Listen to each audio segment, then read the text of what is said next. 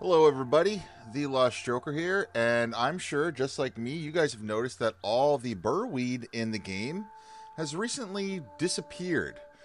What's actually going on is they're invisible. They're still there, but you just have to run up and hit them in order to see them.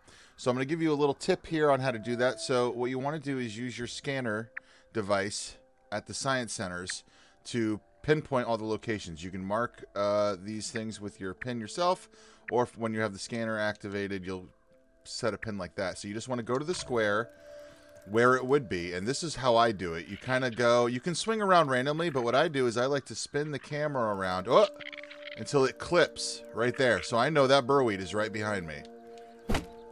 Boom. And there it is. It showed up. And now after I've hit that, it'll show up in the future when it regrows. So that's the solution for now until they patch the game. Other than that, guys, thank you so much for watching. Please remember to like, subscribe, and follow TheLOSTJoker. That's me on Twitch and YouTube. And definitely tune in next time for more Grounded. Have a good one.